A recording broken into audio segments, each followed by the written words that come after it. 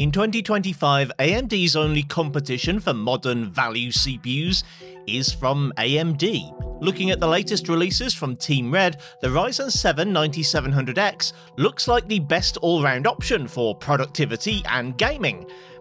If you ignore the Ryzen 7 7700, which fits the same motherboards, is only a couple of points lower clocked, and is barely above the cost of a current Ryzen 5. But how good is it?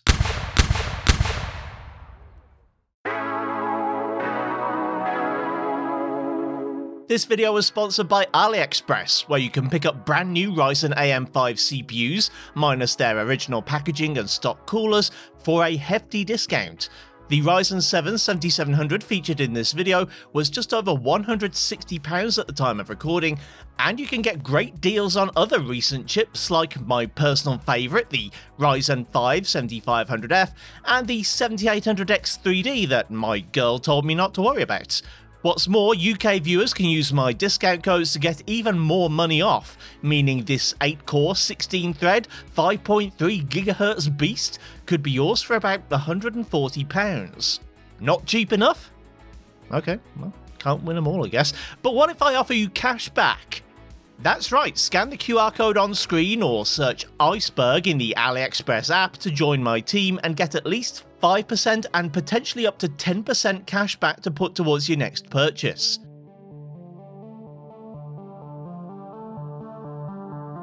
A couple of people in my comments turned their noses up at the Ryzen 5 7500F I use in my moderately priced gaming PC for testing older and mid-range graphics cards. I've been pretty vocal in my support for the 6-core 12-thread CPUs, especially for gamers on a budget who want to channel more money towards their GPU or other important things. And pretty much any modern CPU can support some quite high-end graphics cards. That being said, it's not like there's no benefit to having a better CPU, and the price gap between a £100 7500F and a £300 7800X 3D is too much for a lot of people. The 7700 fills that gap nicely, offering a boost clock of up to 5.3 GHz, and which can go even higher. As well as making sure my 32GB of DDR5 6000 RAM was tuned to the lazy Hynix timings created by BuildZoid, I also enabled PBO and Curve Optimizer in the BIOS. This means the CPU can boost by an extra 200 MHz when needed, and I also dropped the voltage offset by -20 to help it achieve that boost frequency more often. I'll link Optimum's video on the subject in the description if you want to know more, as well as BuildZoid's Patreon post containing the memory timings. I'm calling the Ryzen 7 7700 with an overkill 360mm AIO from Thermalright, but honestly you can get away with using a 240mm or even a dual tower cooler from Thermalright or Deepcool or ID Cooling or whoever. My motherboard is a B650E from Asus, and the power supply is a 1200W Corsair HX series. My GPU of choice is, as usual, the Radeon RX 7900 XT. In my Ryzen 7 7800X 3D video, I found that the old RDNA 3 card could actually be the limiting factor, even with FSR cranked up to performance. And I don't really have a better GPU than this. However, without giving too much away, this time there really were only a couple of instances whereby a faster GPU would have achieved a higher number. Let's start with CS2 because I was clicking heads like nobody's business with this setup. I only came second, but still, this was a pretty decent performance by my standards. Suck it, random gaming in HD. Benchmarking live games like this is never as uniform and consistent as a pre-made benchmark, but they don't put the same kind of load on the CPU as a real game does, so I prefer my way of doing things even if it's not quite as accurate. I saw an average of 320 FPS with lows of 140. I've seen some X3D chips hit 370 and even 390 FPS in a Dust 2 deathmatch, but 80% of the performance for about 50% of the price is nothing to complain about.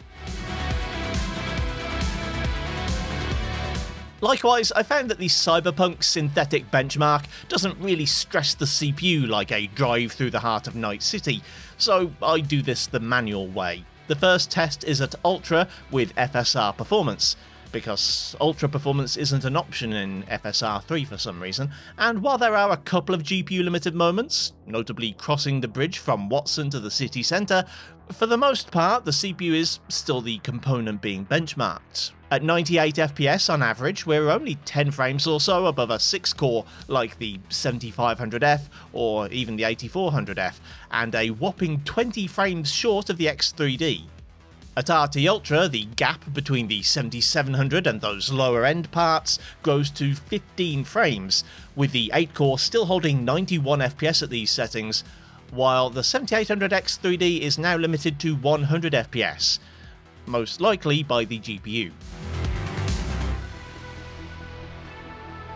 I don't have a lot of comparative data for The Last of Us Part 2, as it's fairly new to my roster and has finally replaced Part 1 for me.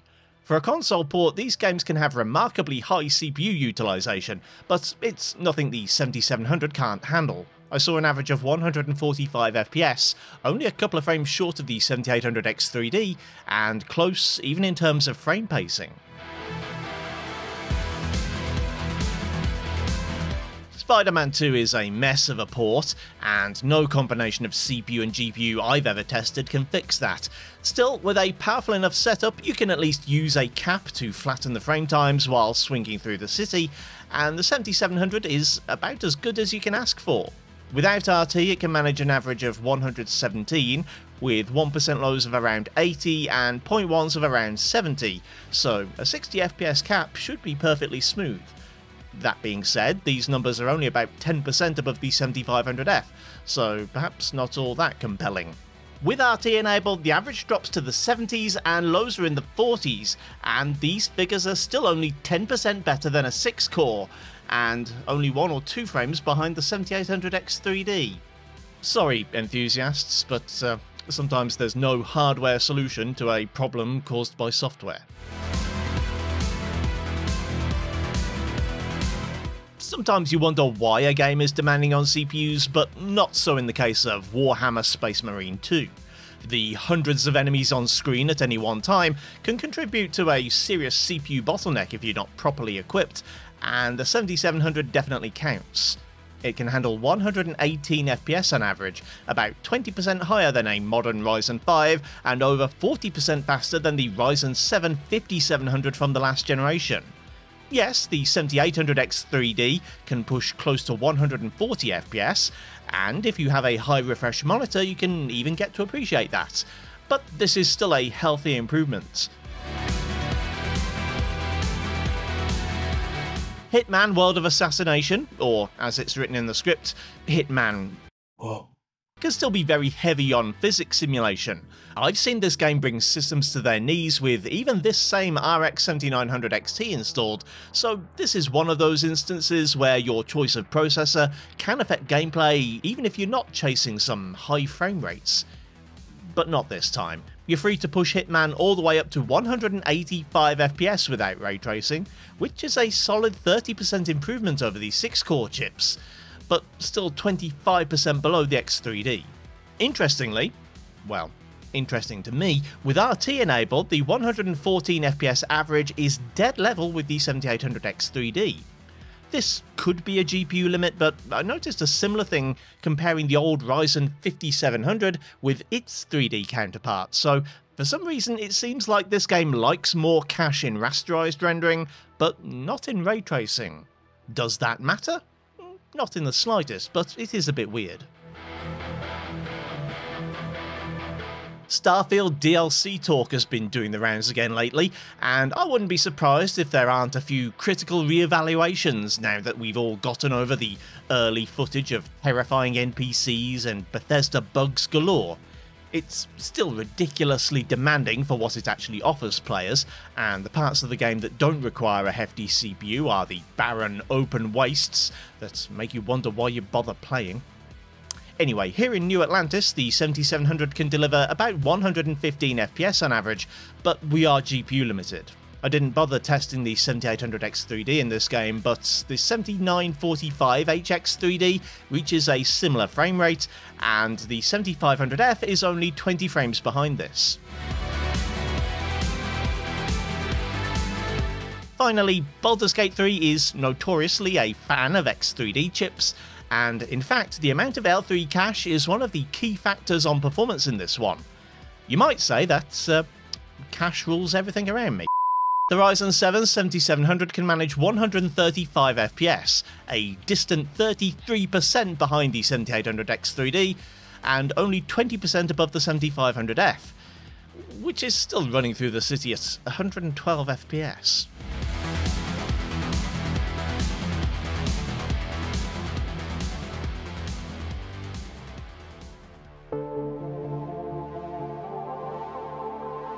If I'm honest, most of the gaming results aren't enough for me to recommend the 7700 over the 7500F or 7600, especially if you're looking to pair it with anything less than a top 5 GPU.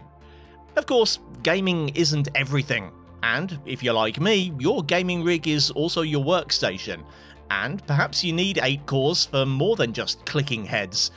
In Cinebench, the 7700 slaps the 7800 X3D around in both single and multi-core testing, thanks to its 5.5 GHz boost frequency. It's also 26% ahead of the previous generation Ryzen 7 5700. In Geekbench 6 it's a similar story, though the lead over the old AM4 chip extends to almost 50% in single core and 65% in multi-core. Also, I don't have a chart for this as it's the first CPU I've tested, but the new Geekbench AI test results are on screen now. This generation of Ryzen has no NPU, so it remains to be seen how it compares to newer models in this regard, but on the positive side, that might help keep the price down.